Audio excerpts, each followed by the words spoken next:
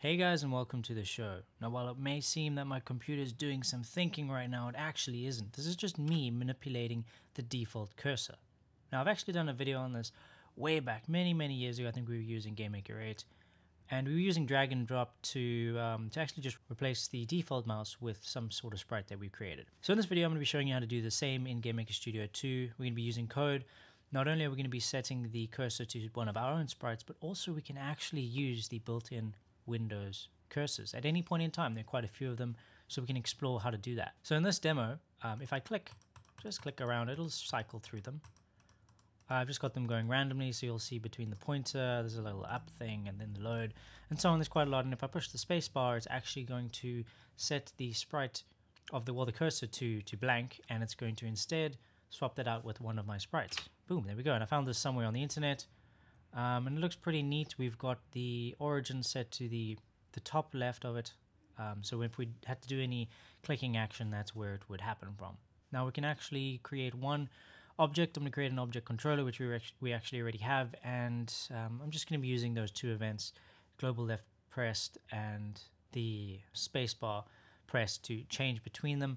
Obviously, in your case, you do these things on the create event of some object that would represent your mouse, because obviously you want to be doing some interactions with them and collisions and whatnot with objects, buttons, that kind of thing. So before we jump into the code, there is a whopping amount of people who aren't subscribed watching this video right now. I want you to go and click that subscribe button, hit the notification icon so that you'll get updates when I'm posting new things, because these videos are going to get really exciting. Alright, so here's, I'd say it's pretty blank. It's got a sprite, which is the cursor we saw earlier. Check the origin is 0, 0, which happens to be at the top left. That's where we want the clicking action to happen anyway, if we had to interact with something.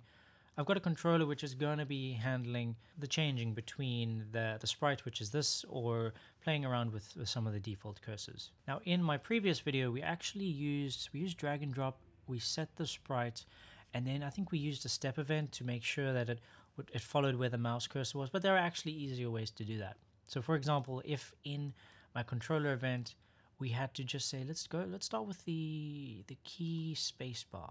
This one's actually quite neat. And I can bring up the documentation. So in the yo-yo docs, window set cursor, this is a really cool one.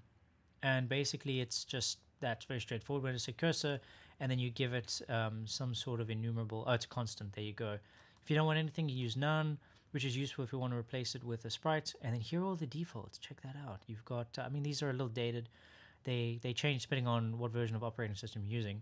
But there they all are. So we're going to be using all of these and checking them out as we cycle between them. So here's an example. The above code will change the window cursor to the standard Windows drag cursor if the left mouse button has been pressed. So that's great. You can use these in conjunction with familiar gestures that the person's going to be using. If they're dragging something, then use the little dragging, extending, resize icon, that kind of thing. And again, if you don't want to use these, you can use your own one, as we will get to as the second point. So back into our code. When we press the spacebar, here's what we're going to do. Some of you are going to want to go cursor sprite like this, which is actually so far so good. And then you'd say SPR cursor. Ooh. All right. So SPR cursor is this guy. And by using this command cursor sprite, it's going to replace the default sprite with that one, right?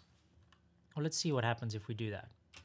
See, the problem here is while it does that, we still have our mouse. Oh no, this is horrendous. While it is working, it's not really 100% of what we need. So we have to use this statement in conjunction with window set cursor. And remember that that guy here, CR none, well, we have to use him to hide the Windows default cursor. And now if we power that up, see that? We have the real cursor we want, which is the cool sprite, and we don't have the default cursor on top of it. And it follows around normally, which is a benefit of this over the previous solution, because in that one we had to keep updating it every step. So this does it automatically. Pretty cool stuff. So next up, let's look at what it takes to actually use these different default cursors from the operating system.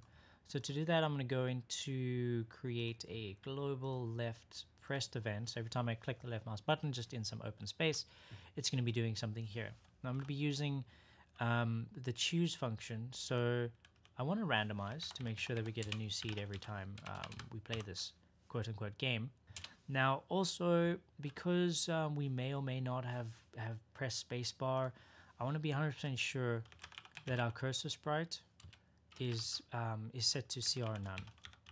Because directly after it does that, that's like a reset. Think of this as a reset.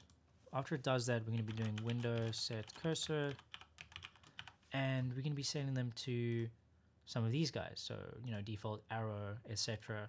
I wanted to choose one at random, and I've actually got all these coded out already. I'm just going to paste it in there, and let's make this a little better so everyone can see what options we've got. And yeah, each one of these is from the official documents. I'll put the link in the description below. So what this is going to do is going to randomize the seed to make sure that when it hits the choose, we don't get the same sequence of cursors every time we left press from a new game. We're going to use this line, cursor sprite CR none, just in case we've done this already. Because remember, the cursor sprite isn't set to anything particular, no sprite per se when it starts, but as soon as we set one here, it's going to be set that at a global level. So we need to make sure that if we're undoing that, we need to reset that kind of space there. Then we're using Windows set cursor over here to choose between one of the default cursors that are baked into your operating system. Again, it's probably a good idea to use the most appropriate cursor for the situation. If you've got some dragging elements in your game, you can use, well, let's see, if we go to this, one of these guys, you know, size, NESW. If you're hovering over text, you can use beam, you know, that kind of thing. Make it really, really work, because the great minds behind your operating system really spend a lot of time figuring out what's appropriate for what situation. So I trust them when it comes to what they currently use the cursors for. So you can take some hints from that. Right, so let's fire this up. I'm also going to hit space so that we can see that it is actually resetting. So here we have our cursor. That's what we saw before. If I click now, we should see our sprite cursor disappear, be replaced with one of the various defaults. Just like that. And if I click really fast, you can see it go to that. And if I click space, we switch back to this one. Pretty neat stuff, huh? So that's really how simple it is to replace the cursor with another default, one of the other defaults, or one of your own. So if you found this tutorial educational and helpful, please feel free to comment, rate, and subscribe. Definitely subscribe so that you can get hot videos just like this one. If you'd like to support this channel, please check out my Patreon. You can also get cool videos like this a couple days sooner. If you were a patron right now, you'd actually see this video yesterday, which was Tuesday, and not today, which is Wednesday, which is the normal scheduled time. Project files for this can be found in the description. And as always, happy coding, and I'll see you next time.